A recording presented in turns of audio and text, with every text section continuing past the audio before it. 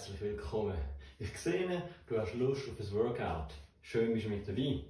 Mein Name ist Severino und ich begleite dich durch das heutige Training.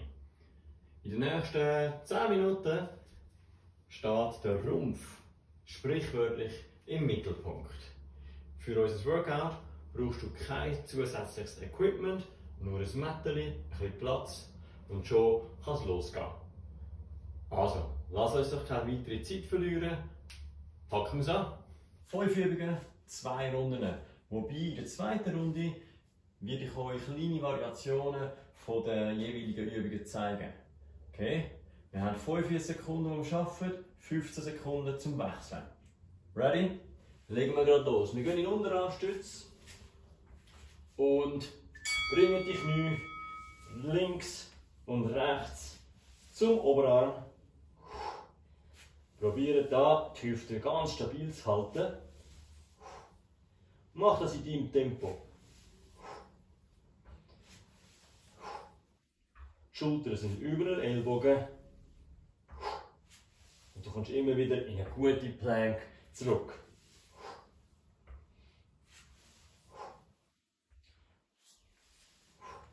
Die Hüfte bleibt tief, eine Linie von Kopf bis Ferse.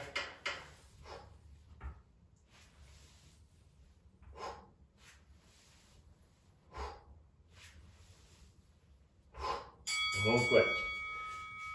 Wir gehen in eine sitzende Position.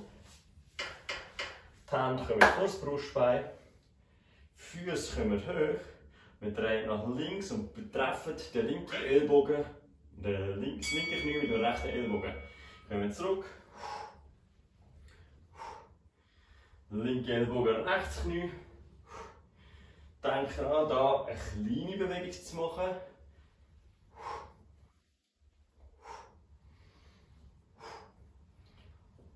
Insbesondere wichtig, dass du die Vorstellung hast, ganz gross zu sitzen. Vom Steißbein bis zum Kopf so gross wie möglich.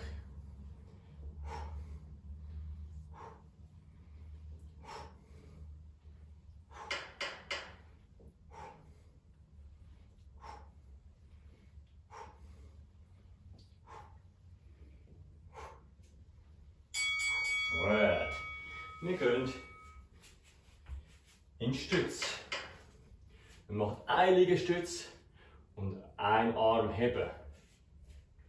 Ready? Und in Stütz kommen. Kontrolliert senken. Hoch kommen. 3, 2, 1 und absetzen. Tief, hoch.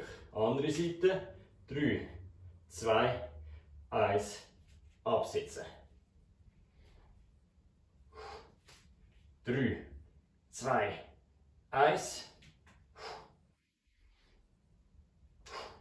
Auch hier Oberkörper und Bein bewegen sich als Einheit. Rumpf sehr gut anspannen beim Hochdrücken. Letzte 3, 2, 1. Gut.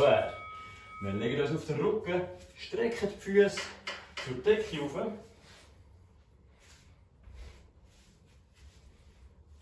Und wir gehen diagonal, rechte Hand, Aussenkante, linker Fuß. Rollen immer über beide Schulterblätter ab. Und Ziel immer das gleiche Ort von dem Fuß. Ob das jetzt die Aussenkante ist oder der Kniezehen oder das Fußgelenk. Und Ziel immer auf den gleichen Punkt.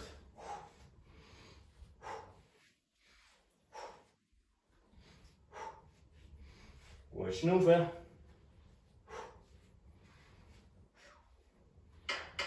Letzte 10 Sekunden.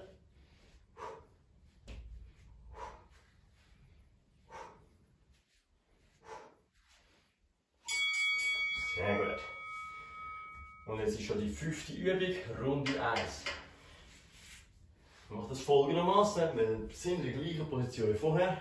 Die Hände an die Knie und wir gehen diagonal strecken, zusammenkommen. Strecken und zusammenkommen. Probieren mit dem Ferse und mit den Fingerspitzen den Boden berühren, wieder zurückkommen. Wenn dir das zu fest im Nacken hineinzieht, dann ruhig den Kopf ablegen.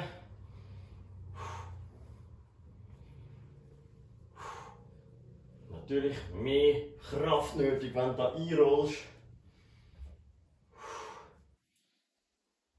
Bleib dran, die letzten 10 Sekunden.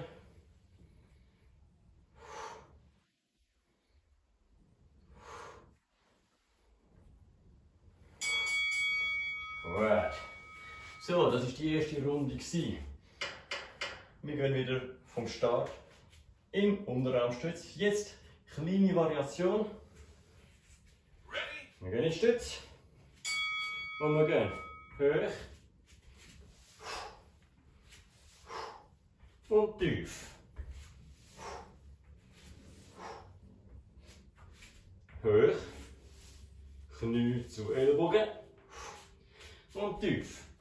Knie zu Ellbogen.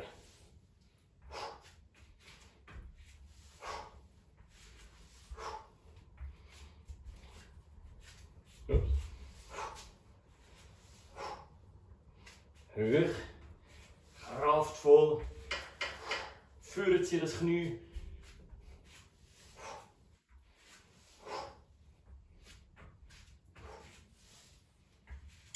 Oh, gut.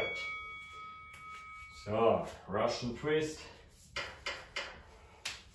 Sitzt wieder dran. Stellt euch schon mal gross vor. Hände vor das Brustbein.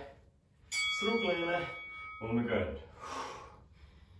So, wenn das sehr gut geht, kleine Variation da. Wir gehen raus, heben, hoch, tief hoch, wechsel, hoch.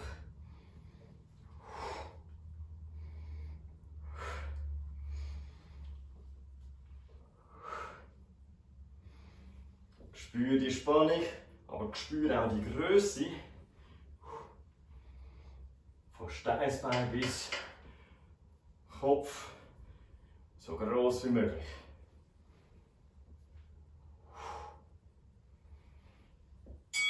Gut. So. Zeit für die zweite Runde Liegestütz. Das behalten wir genauso. Variante natürlich immer auf den Knie. Okay? Ich zeige das auch hier kurz vor. Wenn die normale Liegestütz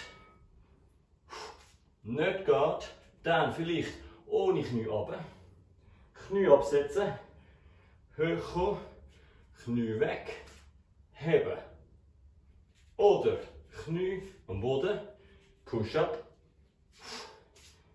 anheben. Find den Weg. Schaff an deinem Rumpf.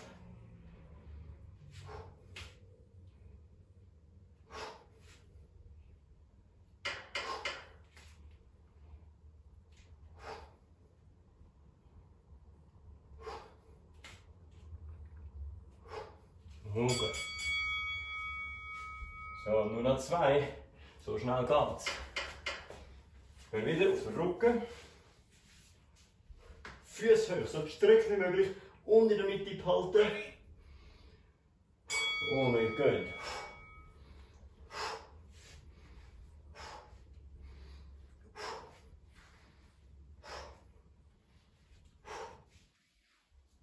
Ziel zur Decke.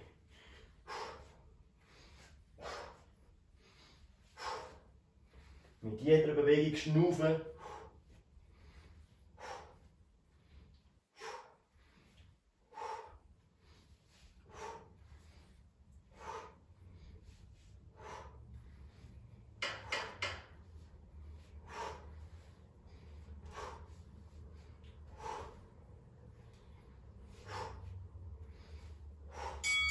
Und gut. So, und zum Abschluss noch ein spannender machen, machen wir einen letzten mit gestreckten Beinen. Das heisst, anstatt mit angewinkelten Beinen, gehen wir hoch, rollen ein und senken von ganz oben ganz runter.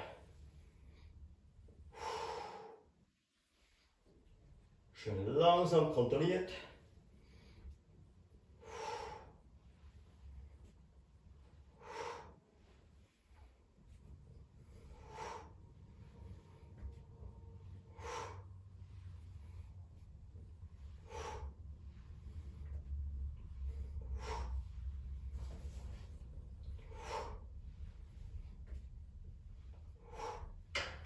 Letzte 10 Sekunden.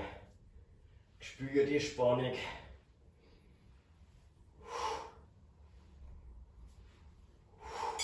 Oh, gut. So. Glückwunsch, du hast durchgezogen. Sehr gut gemacht.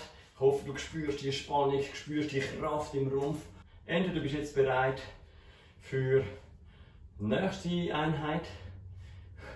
Oder sagst, hey, komm, für heute ist gut, wir sehen uns morgen wieder für vielleicht einen anderen Teil. Statt Rumpf, mach doch morgen mal ein Bein-Workout. Bis bald, bleib stark, bleib dran.